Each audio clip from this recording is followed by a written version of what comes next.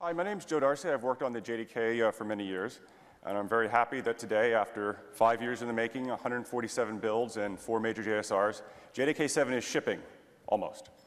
As we've heard, it's set to GA later this week. All the JSRs have been passed, and the RC bits are currently available for download. How many people have downloaded JDK 7 already? I see a few hands in the audience. Hope you're having good experiences with it.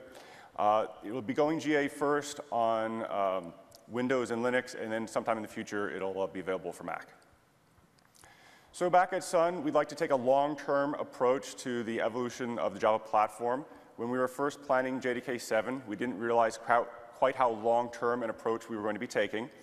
So as mentioned, while JDK 7 doesn't have the revolutionary changes of a release like JDK 5, there are still many useful evolutionary features in JDK 7 available for use today. So after the Oracle acquisition, there was a replanning of JDK 7. And at Java 1 last year, the plan was announced, the so-called Plan B option. Under that plan, a number of the features in JDK 7 that are already ready were going to be shipped about now, mid-2011. And some of the larger features, like closures and modulation, were deferred until JDK 8, and work's already started on those. The JDK 7 features, the major ones are the invokedynamic construction, which I'll talk a bit more about later, new I/O APIs, or more new I/O APIs, and Project Coin, small language changes. There are lots of other features as well, and you can read about those in the release notes. So we heard from Stephen Harris this morning about Oracle's commitment to Java and JDK. So how's that been translated into practice? Here's a graph of the Changesets push to the JDK 7 mercurial forest over time. We can see what's happened under Sun and then under Oracle. And the blue line at the bottom is Changesets per month. So for the year before the acquisition, the last year of Sun, we can see that the rate of change in the JDK 7 repositories was going down. Then, after a little break for the Welcome to Oracle activities, under Oracle, we got work on JDK 7 again, and the rate of activity increased. It increased to greater than the Sun rate. So for these 2 one-year periods, under Oracle, there are on average 15% more change sets per month. More recently, there was a big push to finish up the JDK 7 features in the spring, in April and May. And then most recently, in the last few months, of course, we've been stabilizing the release, so not much has been changing. So invokedynamic. Invokedynamic is the first new bytecode instruction added to the JVM since the beginning. Calling method is, in some ways, the most fundamental JVM operation. It's also the basis of many optimizations, such as inlining. And there are a handful of instructions already that allow you to do different sorts of method calls. So there's invoke virtual for regular methods and invoke interface for interface methods, and so on.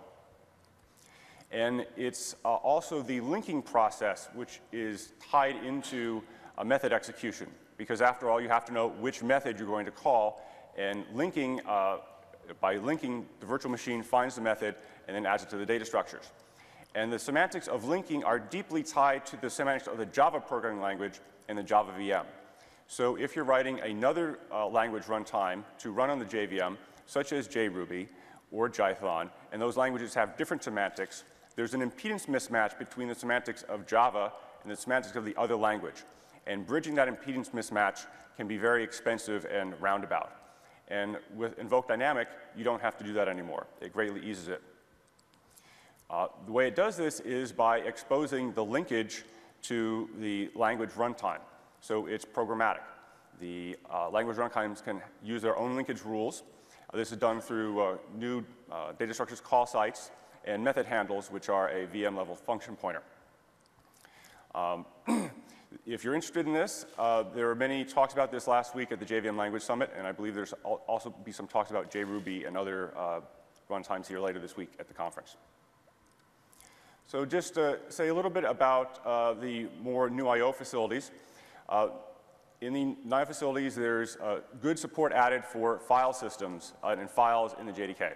So this is a replacement and improvement on the old Java I/O file. So there are methods to copy, move, delete files, as well as to handle directories in a simple fashion. And there's helpful convenience methods to deal with the contents of a file, such as copying it and moving it around. Which brings us to Project Coin. So Project Coin reduces extra text in programs to make them more readable, and also has structures that encourage programming idioms to make programs more reliable.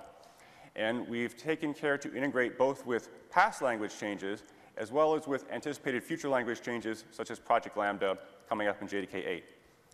We have IDE support for Project Coin today. There's beta support in Eclipse, and IntelliJ 10.5 also supports Project Coin.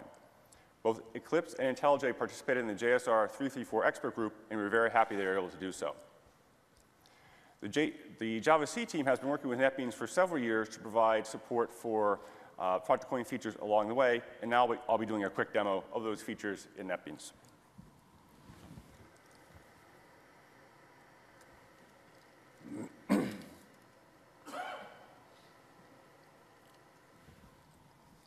So the first feature for Project Coin is strings and switch. Before JDK 7, you can only switch on an integer value or an enum. So if you wanted to write code like this that, say, computes the number of days in a month based on the name, you'd have to, say, have repeated calls to a equals method on a string like this. But really what you're doing is switching on the string value. And now in JDK 7, you can do that.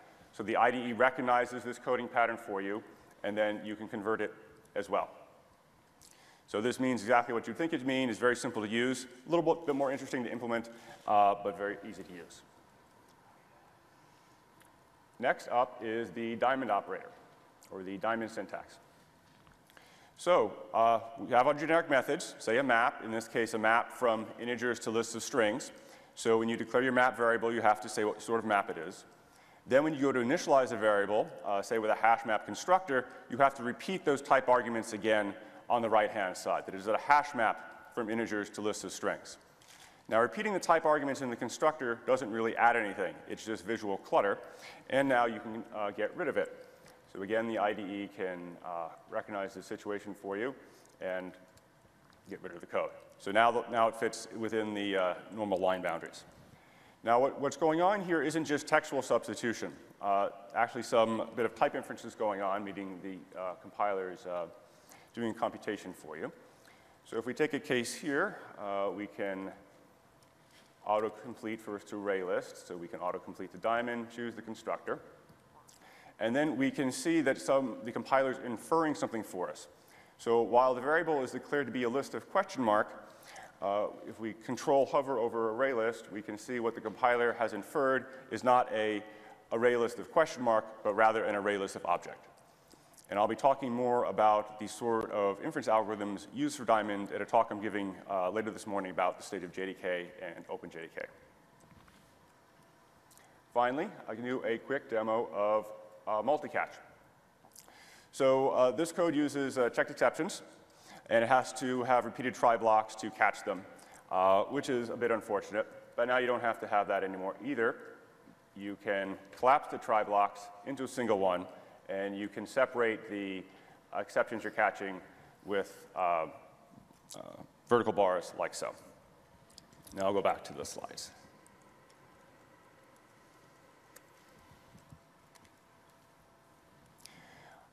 So there are some other coin features as well. My colleague Stuart Marks will be talking about experiences we had with adding the try with resources feature and other features to the JDK libraries tomorrow.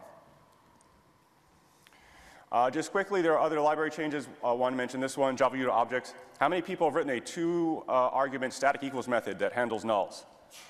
I've certainly written many of them. Now you don't have to. That's in the platform now, so I recommend you look at that. There are many tracks here at OSCON Java. I'd also say there's a virtual track about changes in the JDK. As I mentioned today, I have another talk about the state of JDK and OpenJDK. There's what promises to be a vigorous discussion this afternoon about Java standards processes, and there's more talks coming about the JDK tomorrow as well. And with that, I hope to see you at the other JDK talks at OSCON. Thank you.